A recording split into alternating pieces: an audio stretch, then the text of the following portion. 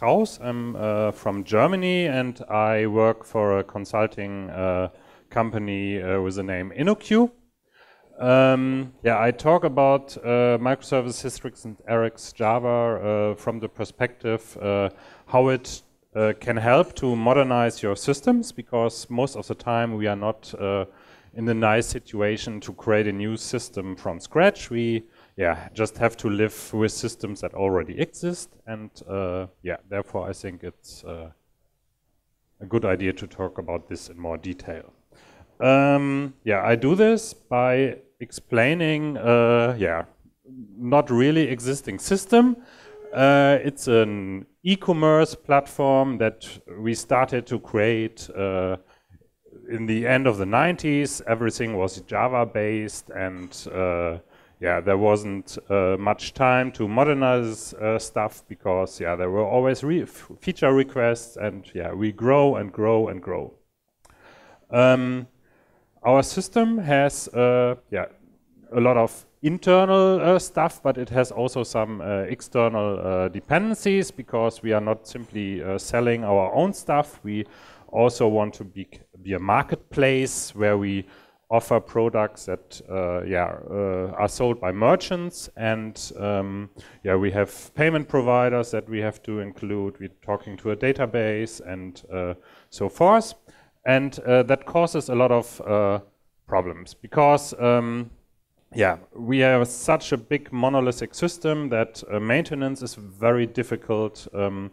Feature requests really take a long time, because always when we implement something that breaks parts of the system that have dependency to the stuff, but we didn't know about it. We can't modernize our system because, I don't know, we are using an application server that still needs Java 6 or so. The biggest problem at the moment is that we are very unstable. So every time some of these merchant systems goes down, our whole application isn't working anymore. And our developers are so frustrated, and they don't know what to do, and they would really like to leave our company. So what are we doing in this situation? The most important stuff in this situation is that to stabilize the system first, because if our platform is down, nobody can buy anything, and that is definitely the biggest problem also from the perspective of our business departments. They make a lot of pressure. One of the reasons why we have this problem is that we have these external dependencies. We haven't protected our own system against fallouts of these other external systems. That means we have cascading failures. That means, I don't know, when our system wants to speak to a certain merchant system, that is not working properly at the moment. At some point, simply our thread pool runs full, and stops the whole application of answering requests, and the whole platform is down because just one of these external merchant systems is not working properly. What could we do in this situation? There is a pretty nice book that was also mentioned in the talk before, released from Michael Nygaard, that speaks a lot about different stability patterns. I think in total there are 8 that he mentions, but we won't have a closer look on 3 of them. The first thing are timeouts. It's a really stupid idea when you request another system to simply wait until you get an answer, because you simply have no idea if everything works properly. So it makes really sense at some point to simply stop waiting, return to your normal process, and simply take it as a failure and go on with your work and handle this situation. Timeouts are pretty common. Almost every client library has them, yeah, but sometimes they are not set properly. Another good idea are actually bulkheads. You know them, yeah, from chips. So normally you are afraid that something happens and you yeah, get some leak into your ship, and yeah, you want to avoid that.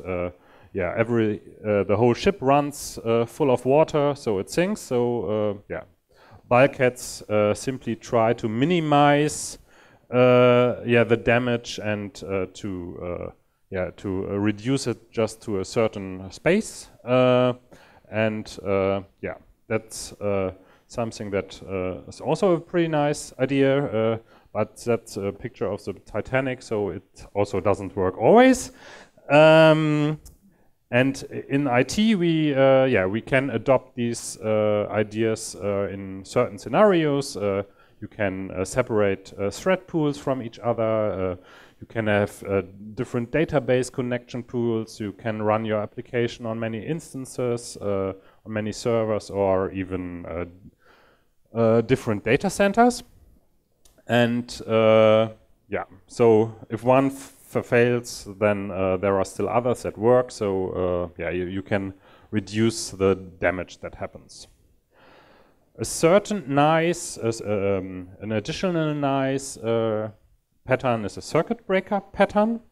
Yeah, you know it from electricity in your household. So if something detects that there is yeah, something not working properly, it simply opens a circuit breaker, and yeah, you don't have electricity anymore, but it's simply to avoid that something worse happens, and I don't know, there will be a fire or something like that. And there is a similar pattern also in programming, so that when you speak to an external system and the circuit breaker recognizes that yeah, the other system is not answering, or that you always get answers that cause an exception. Yeah, you want to protect your application against that, and you want to protect the other system against further requests so it can recover. And yeah, therefore we have this circuit breaker pattern. So if it detects that something's going wrong, the circuit breaker opens. He doesn't get any requests through the other system, and sometimes in this whole half-open state, he just sends a single request to the other system to see if it has recovered, and if it has recovered, yeah, it's it's closing again the circuit breaker, and then you can go on. Yeah, so these are all nice patterns, but at some point it's really complicated to implement them all yourself. So what's nice is there is a library for it that was also mentioned in the talk before. So I hope, yeah, I don't tell you too much that you already know. Hystrix is a library from Netflix. Yeah, it's more or less an implementation of the command pattern. It has nice metrics and a very nice dashboard to monitor your processes. That's something I will show later. But it's actually an implementation of all these stability patterns I've shown you before. And yeah, so now I show you how you can integrate Hystrix into your application. Hystrix is simply a library that you can put into your application. And a normal call to some external system would be like this. You simply use some HTTP client and wait for the answer. If you want to use Hystrix, you simply wrap your call into this run method here. So that's the most simple way to integrate it in your application. You have these command groups where you can group commands into one bulkhead that is actually related to a thread pool. Yeah, that's a very easy way. All you have to do, you have to find the places in your code where you are calling external systems and wrap it into a command. To execute that, you can simply create a command that you implemented before, and when you want to call it in a synchronous way, you simply call execute, and that let the run method of your previous command gets executed. There is another nice way when you want to simply do it in an asynchronous way. You don't have to change your code or your command. You simply use a queue command, and you get a future that you can use later, so they can be executed in parallel.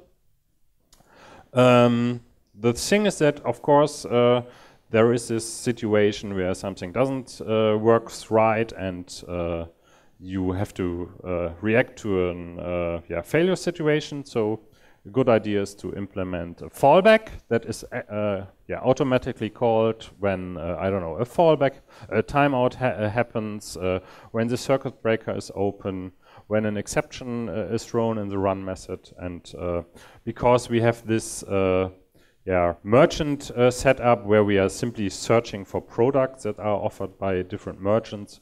When a merchant system is not available, we simply don't include the result in our search result. So we simply have a fallback here as an empty list as a fallback.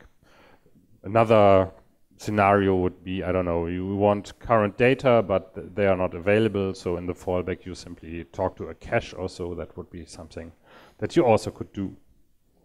So after stabilizing our system with Hystrix, we have something like that. We have different thread pools to all external dependencies, and they are protected by Hystrix, and we can maybe think about other scenarios, but first I want to show you the Hystrix dashboard in action. So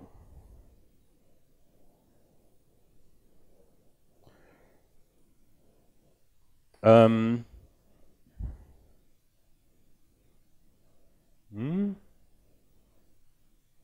don't see here.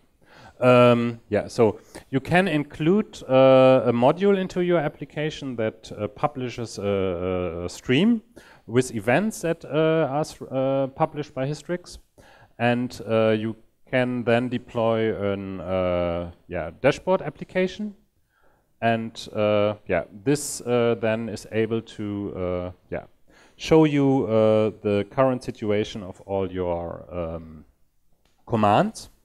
What I have here is it running?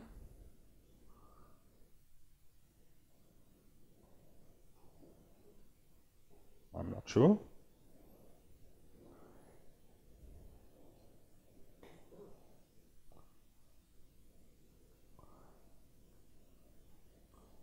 It should run.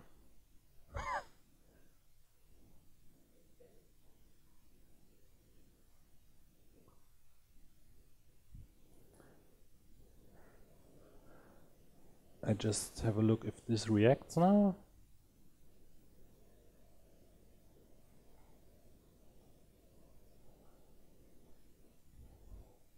That is strange. That's exactly the situation I wanted to avoid.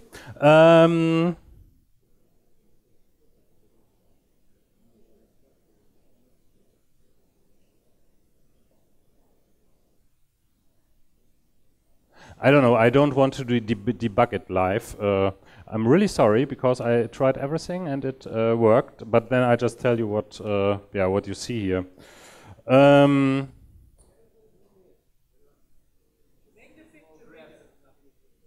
Nothing is readable.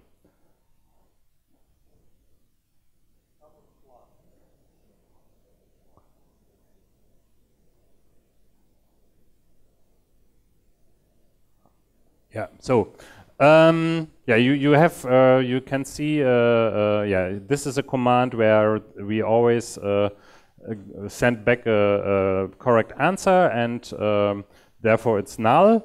Null percent are failing of the commands, and here I'm sending back randomly yeah, timeouts, so that sometimes the commands are failing and sometimes not. What I wanted to show you was I wanted to yeah, just switch off this system, so you would see that the command switches to 100% failures and the circuit breaker opens. And yeah, that's really sad that I can't do that now. I think there is something yeah, wrong in the background. I don't know. Yeah, I'm sorry. So I want to continue with my talk. So after we stabilized our system with Hystrix, we have to think what we can do next. So we solved the stability problem, and yeah, we still have these other problems that maintenance is difficult, features need a lot of time, technology is outdated, and so forth. And one of the reasons, or the biggest reason why that is, why it is this way, is yeah, that a monozone is a monolith. Yeah, it has many hidden dependencies. The module boundaries are not clear. And yeah, business processes are distributed all over the system. So I don't know, this module changes something, and this module changes something, and nobody really understands anymore what is happening inside. And it's just one technical platform. So, and because it's so big, we simply can't. I don't know. We can't switch from Java to Scala or whatever, or just switch to another version. So in the end, everything depends on everything. And yeah, what we want is really a clear cut. And yeah, why are we want this? Yeah, we want to create smaller systems that are understandable, enhanceable, that have clear boundaries and responsibilities, and yeah, they allow technical diversity.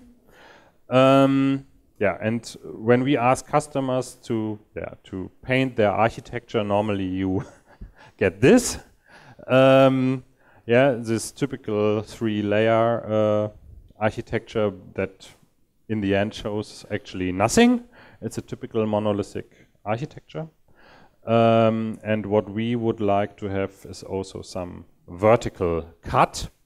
And there are two different approaches. So one is to cut just the service layer into vertical slices, and then you integrate in the UI. But that has actually the disadvantage that your UI can become also monolithic again. So you put a lot of dependency there, and yeah, in the end you have almost the same problems as before. Or you go in the direction of self-contained systems. Yeah, and where every of these smaller systems has its own UI, and you integrate them on the UI level later. The advantage of this vertical cut is that each of this system can have its own architecture. We call that microarchitecture. So they have their own persistence layer. They have their internal business logic that is just for their domain. They have, as I mentioned, this separate UI. And you can, every system can be developed in its own direction. You can deploy them separately, so you don't have to wait with the releases for other systems, at least in many scenarios. And you try to limit the interaction with each other. So, the question is, how do we cut these systems? So, what are the criteria to find a proper cut of these vertical slices, and that's is defined by the domain architecture. So the system boundaries are actually reflected by the dependencies you find in your business. Yeah, so because normally feature requests happen regarding a certain business case, and things that belong together should also be in a system.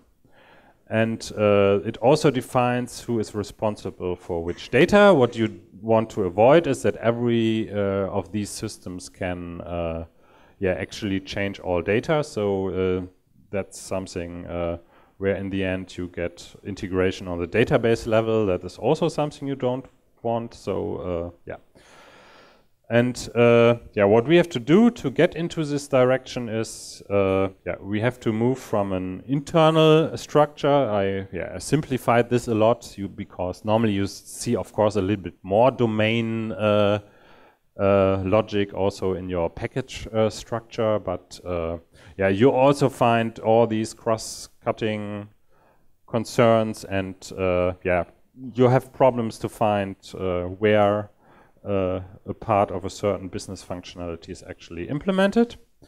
And we want a cut of autonomous systems that each represent their own domains. So that's just an example, pretty basic, but I hope that you get the idea.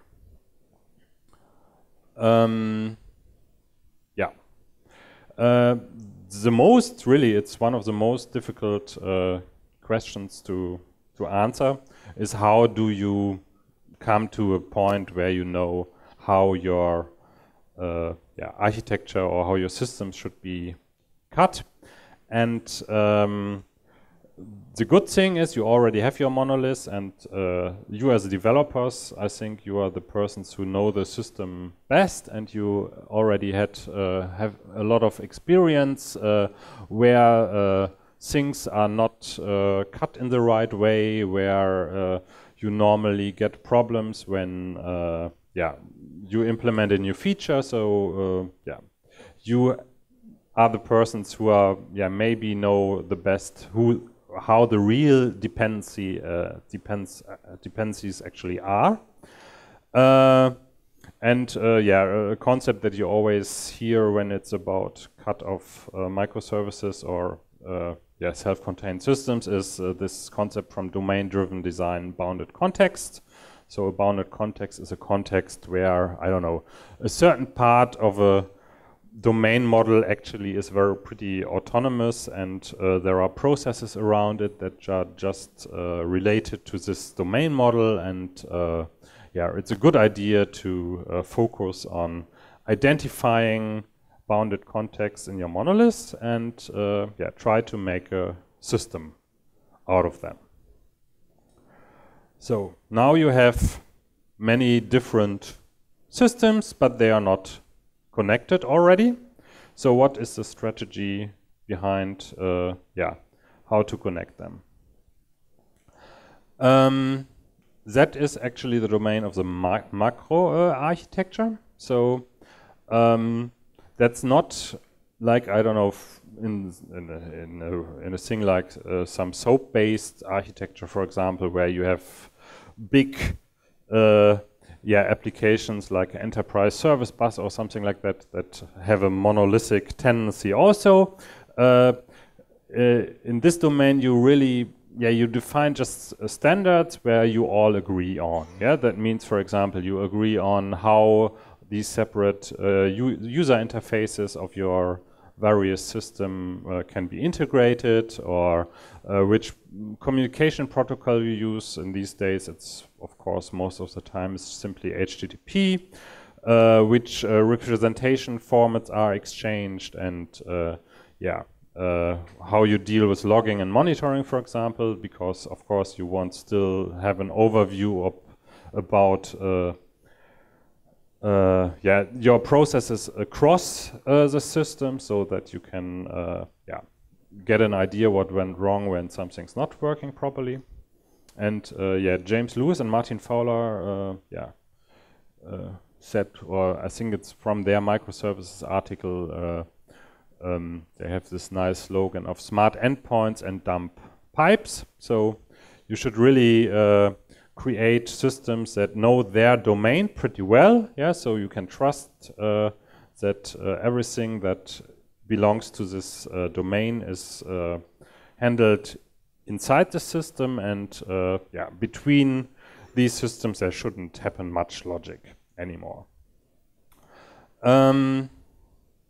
What are the consequences of such an architecture?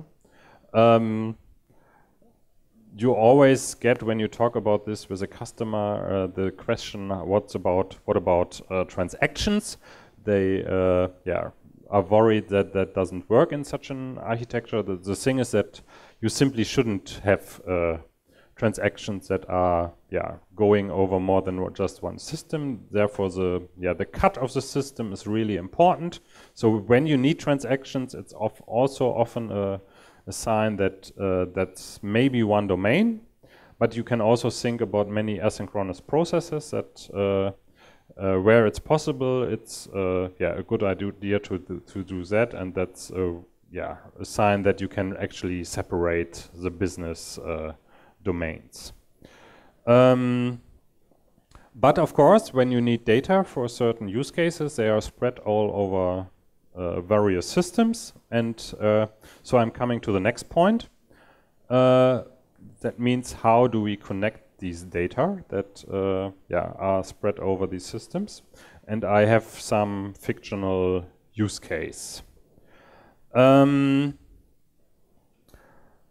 I now have yeah, a search system that has a search index for all my own products, and I have an inventory system that actually says how many of these products we have in our storage and that we can sell right now. And we ask our merchant systems if they have products regarding a certain search. And yeah, we want to collect all this data and show it to the user. Yeah, and that's something you can do in a synchronous or an asynchronous way. The point is, when you do it in a synchronous way, this red yeah, means that that's a time when a system is simply waiting for another system, and so you see that the actual processing time is not really so much, but yeah, you are waiting a lot, and it's really a waste of time to do that. And therefore, it's a really good idea to parallelize this stuff. And yeah, I want to show you how that can work in a yeah, really nice way with RxJava. RxJava yeah, is actually an implementation of the reactive extensions that were invented by Microsoft. There are asynchronous streams, and they include elements of the iterator pattern, of the observable pattern, and of functional programming. Yeah, and you know all iterables, and in RxJava it simply switches from pull to push. Yeah, so you have methods for the next element, for errors, and for the case when a stream completes. But the difference to iterable is that you don't pull, you get a notification for all these cases. And yeah, the nice thing is that you can build streams based on an observable pattern that might look like this. So these things are all happening parallel, and yeah, these different forms yeah, symbolize different kind of data, and you have operators in between that, I don't know, here they transform something, here they combine certain streams, and yeah, that's another stream, and here's another combining operator, and in the end you get one stream that yeah, connects all this stuff, and everything is asynchronous. That's yeah, more or less the principle of RxJava, but I show you that in more detail now. The nice thing about Hystrix, now we come back to Hystrix, is that it also supports RxJava. Actually, RxJava is yeah, part of Hystrix, and yeah, to get an observable, you can simply implement the Hystrix observable command. That's pretty new. It's just was published in Hystrix 1.4, and instead of yeah, returning your real object, you simply return an observable. And you also have a fallback. This time it's not get fallback, it's resume is fallback, and that is also an observable.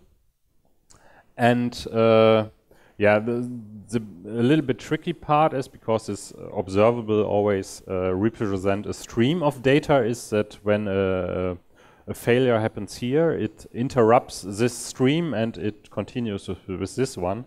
So sometimes it's a little bit tricky to, yeah, to get an idea what a fallback in an observable scenario actually means. In RxJava you have these nice marble diagrams. It's the whole API documentation contains these marble diagrams. And I explain you a few of them.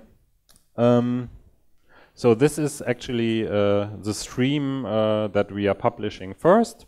Then you have some kind of operator. In this case, it's a map. So for each of these elements, we are executing this function, and yeah, you see that you get a new stream that yeah, has the transformed elements that were transformed by the function that is defined here. And yeah, in our case, we what we need to do, because yeah, I think I showed it here. Each of these merchant system, of course, has yeah, their own product yeah, representation that is not actually yeah, consistent with our own product implementation. So yeah, we can just map them to our search result object, and yeah, we can do that on every stream. So yeah, in the end, after this step, we get an observable with search results. Because we have many different merchant systems, all with their own logic, we can also merge streams. Yeah, so we have two streams, and we combine them to one stream with all the elements that are here. This means an error case. So when this happens, yeah, the stream simply ends. We are doing this in the code by yeah, calling simply merge on one of the observables, and yeah, give it this other observable as an argument, and the result is that we get a new observable with a stream of yeah, the product of both of these systems. Then there is another concept that is also well known from functional programming. Flat map, that's useful when you have a stream of data and you want to create a new observable based of each on these items. And yeah, when we would use map here, we would get simply many observables, but we don't want observables. In this case, we want one observable with the elements of each of these observables. Is that understandable? Yeah, and because we are creating yeah, an observable here, we are, or in the example I show you soon, we have two observables that we are creating, and we want to combine elements of these. We're also using the zip operator that is building pairs for two streams. And I show you that also, because now I'm speaking about this case from the beginning. I just go back. Where the first example with merging streams was here, where we were talking about the merchant systems. And now I'm talking about we have a search index, we want more detailed information from the product system, and we want to map how many products of this we have in our storage. And that's happening here. First, we talk to our product index, our search engine. Then we are creating an observable based on this. This observable gets flat mapped to two observables. One observable represents a call to the product system, where we get more detailed information about the product, and another observable represents a request to the inventory system. And in the end, we combine them with zip, so that we are having a pair of detailed product information with the current amount of products in our inventory. And the result is a stream of products that have information about product details and the products on stock. And in the end, we are merging these two again. So these are the external, external system stuff from the merchant systems, and that is from our internal systems. And now you really can see why it's an observable pattern, because when you want to actually listen to this stream of data, you have to subscribe. And we are just transform this into an array list, and then we have our search results. Another way to achieve this would be simply to transform the stream into an iterator. You can simply say, I want to transform this in a blocking manner, and you get your iterator and you transform it into an array list, and then you simply return this. In the end, we have something like this. We have many systems that are protected by Hystrix, connected by some asynchronous logic based on RxJava. But what is important for me to say is when it's about system modernization, it makes absolutely sense. Not you don't have to build all these microsystems in one action or so. It means I don't know. It's absolutely okay when you know I don't know. I have a certain area where we are not flexible, where we want to be more flexible. We extract this functionality into a different service, and we can modernize this area, and in the other parts we simply live with our monolith. So it's really something that makes also sense if you don't do everything in one step or so. How could you start? The point is really I can't give you a clear recommendation because, as I said, it really depends a lot on your domain, on your experience with your system, and it's really something you can follow certain principles, but it's really about your system, and you have to find the right way for your system. And my goal was mainly to make you curious, because Hystrix has its own complexity, this microservice stuff has its own complexity, and RxJava definitely has its own complexity, especially regarding RxJava. I could really show you just just a really small piece of what is possible. And what I was doing with it is really not what you call a reactive system. That's a different story. Yeah, I want to encourage you to find your own way. And my summary is that Hystrix is a great way to stabilize your system. It makes absolutely sense if you don't have, I don't know, the possibility to do some of the other stuff. Hystrix already helps a lot. We are doing this a lot in older architecture environments, and it's really just great, because the effort is really not so big, and you gain a lot. RxJava is a really nice way to increase the amount of asynchronous processes, and microservices are a great way to get control over your system again.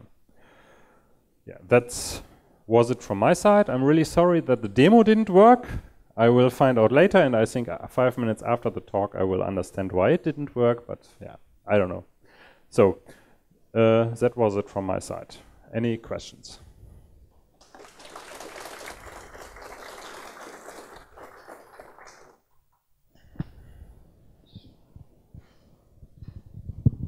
How do you manage multiple microservices deployment and versions compatibility and microservices compatibility? How do you manage it? It's that's a problem, of course. The point is that's why we make this difference between micro and macro architecture. Yeah, because in the macro architecture we really define stuff that shouldn't change so much. Yeah, so everything regarding interfaces is more or less part of the macro architecture. So regarding micro architecture, you can change everything all the time. That doesn't affect any other system. Yeah, and regarding macro architecture, you need some kind of coordination where, I don't know, you talk to others that might be affected by your changes. But the goal is, and that's an improvement to the old monolithic approach, that you don't need this coordination for every single change. Yeah, so and when you really have releases that might break other systems interfaces, of course, you can also speak about versioning and offering different versions of an interface and so forth. Do you use any tools to manage it? In this areas where we're using it right now, we don't use any tools. There are some, I don't know, there's something from Netflix, for example, some service repository or so, but I think we are more on the side that we, our systems are not totally micro, I would say. Yeah, so we still have a reasonable amount of overview, I would say. Yeah, because I think, for example, in an environment like Netflix, they have a totally different business case as a usual enterprise company. Yeah, they and my experience is that I don't know, the cut shouldn't be too micro.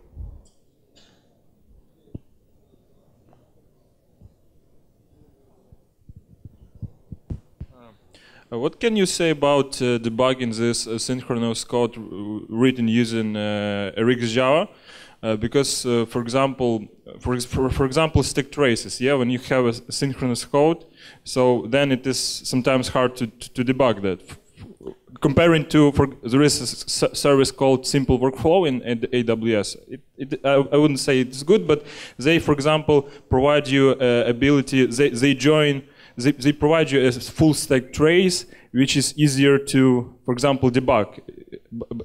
Does RxJava provide something like this? I mean, does it help you to debug your Rx code?